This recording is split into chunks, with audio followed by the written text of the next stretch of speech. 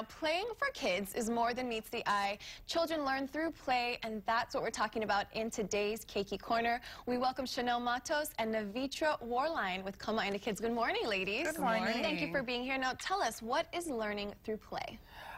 Like you said, learning through play is more than meets the eye. A lot of people confuse coming into a center and seeing children play with just children running around. But there's so much more intensity to it, and children actually retain more information when it's fun activities going on. Absolutely. Now, why is it important for children to play?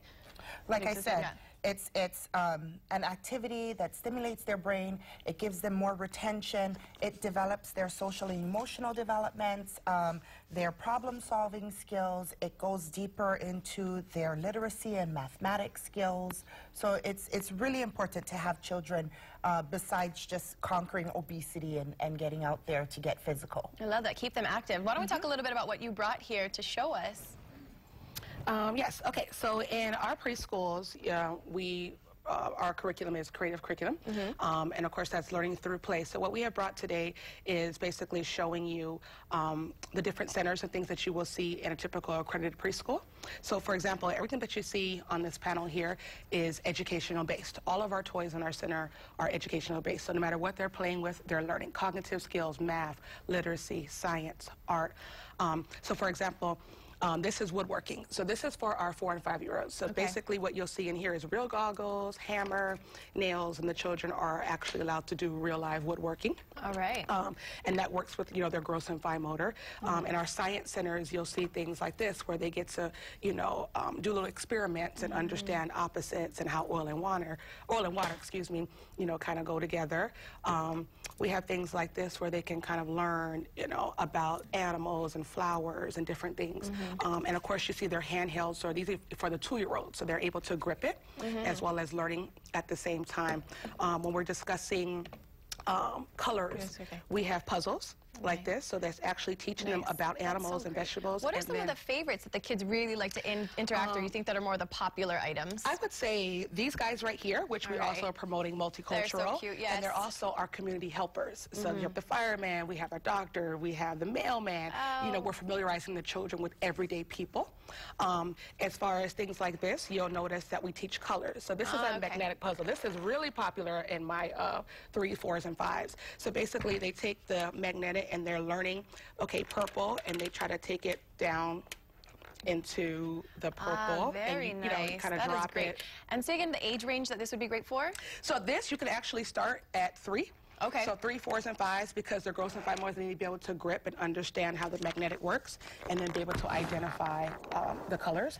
And then we have one on here. This is actually for counting. So this is for the preschool side. I'm not sure if you can see. So yeah, my next question would be, what do children learn when they play? So that would be. So this is actually learning colors and being able to identify colors. This one right here is actually teaching them how to count. So this would be great in our pre-K room, because as you see on here, it goes 1 through 10. So they have to put 1 ball in here, 2 in here, and so on. I don't know if you can see that. Yes. So even if they're playing, they're also still getting the mathematic skills. Sweet. Moving down here, this is our so social cute. Emotional. This is the most popular in our school because it's basically dressed up. But our dress-up clothes are, as you notice, the local fireman.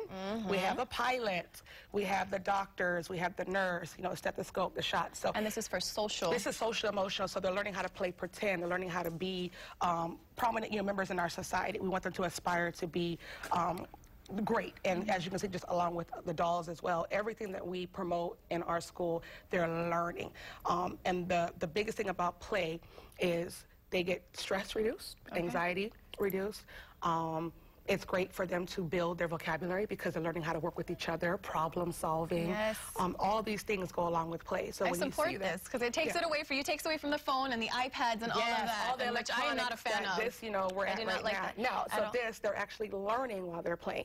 I mean, and even for something like the fine motor, we have the bouncing balls. So with this, they would see on track. I would do that. You want to sit on it, and they hold, and they're learning how to balance themselves up and down and bounce around. We have scooters and bikes, all kinds of things for them to really get that activity, like Chanel was saying about, obesity and staying active. So we're really proud of our preschools because all of our classrooms contain much more than this. This is a little sample. Okay, and then so families who are watching, what is the help with learning through the play process? What can they be doing at home?